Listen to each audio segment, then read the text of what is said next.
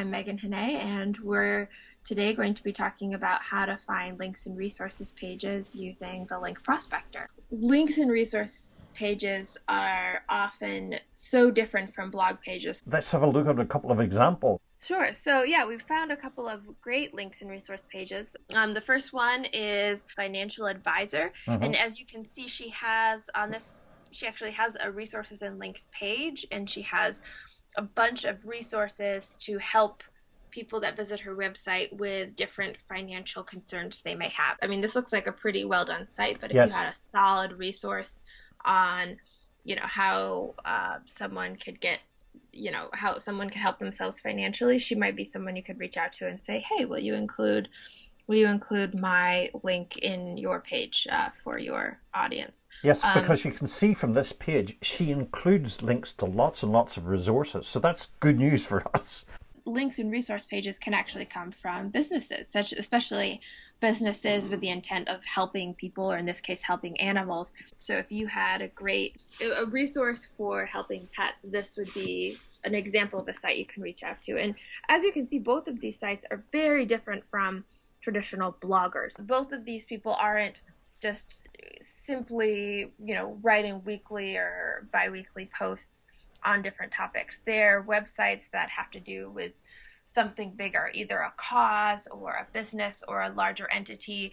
One other good way to think about the difference between writing content for bloggers and writing content for links and resource pages is what at Citation Labs we call the difference between in-funnel and out-of-funnel content. That when you're doing blog outreach programs, you're still often, quote unquote, in funnel. You're looking for people, for bloggers whose readers are, very much highly in your target market. You're going to be writing content that leads more directly into your product, what you're selling, what you want people to be interested in. And so by saying in funnel, you mean actually inside the sales funnel type of environment.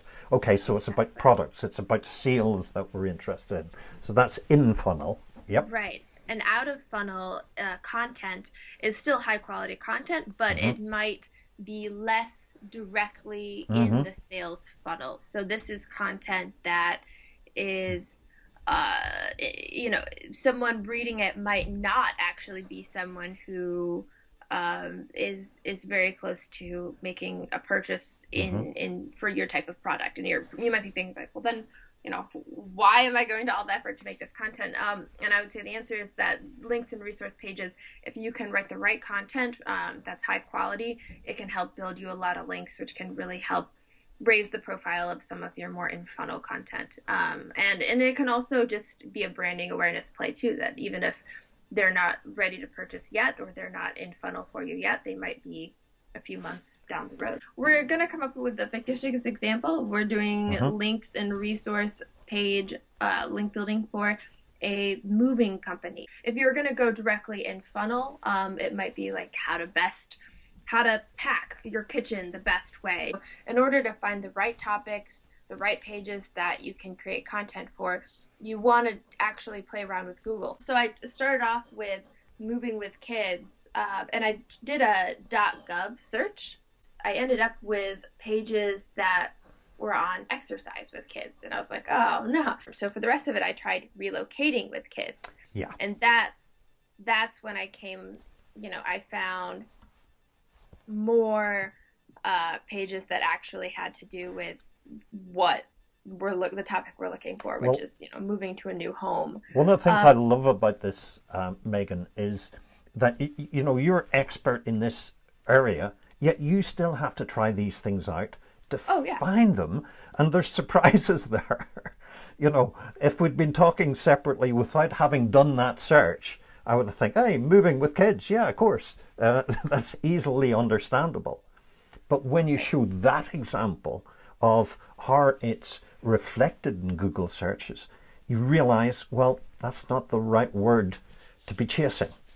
Exactly. And that's kind of, as with most areas of research, it's not so much knowing your stuff as knowing how to find your stuff. When you're looking for links and resource pages, in order to come up with good topics, you want to move away from the sales space. And the best way to get yourself out of the sales space with your key terms is to search in the .edu and .gov space, because most .edu and .gov sites aren't selling as much as .coms are. They have the financial freedom in a way to provide more informational content. And when you're creating content for links and resource pages, that's exactly the kind of content that you want to create. Highly informational, less salesy. So, I went through a few of these just with different moving with pets, moving with parents, some cool things I found. And this is just a great way to think about content ideas.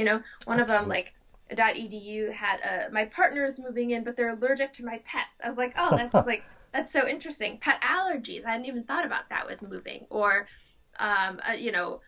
obviously when you're talking about moving with parents, you might talk about parents, senior citizens moving in, or you might be talking about moving them to an assisted living care center. So you have different, it just kind of opens up the brainstorming for links and resource pages about what people care about in this area. Yeah, so just by taking that little step, you expand the whole universe of content that you can tap into and place yourself in. So one I did find, California Department of Public Health, and it's talking about when you're moving your pet into or out of California. And that's, that's, if California has laws for it, probably a lot of states do. So a guide to, moving your pet in different states. You're moving to Maryland. What do you need to know about having your pet taken care of? That's going to be interesting to people who are doing local link building campaigns.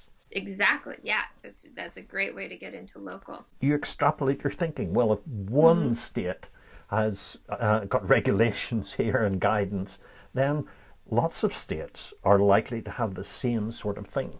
One more step that you want to take once you have some ideas of what you want to search for is you want to test your phrases. And this is just a good way to not use up credits wastefully. You can type in your search terms, type in URL : links.html, and type them into Google and see how many results you're getting. If there's only 3 or 4 results, then chances are there's not going to be a lot of websites around that when you put in Link Prospector. If you get, a few dozen or a few hundred, then that's probably a good research phrase to use. Once you have your search terms, you're not going to do so many advanced options. It's not like we're looking for a page that was created within the last year necessarily. You're doing this preparation before you even come to the Link Prospector tool. Then you're going to get better results. You're going to get them quicker. Shall we have a look at how all of this then looks when we move on to Link Prospector? I did one more focused around international relocation, because I think that's another area where people need a lot of information, are going to be looking up a lot of information. So as you can see, we ended up with a lot of expat-based pages that have links and resource pages. These are sites that have to do, for the most part, with moving abroad, and that include links pages.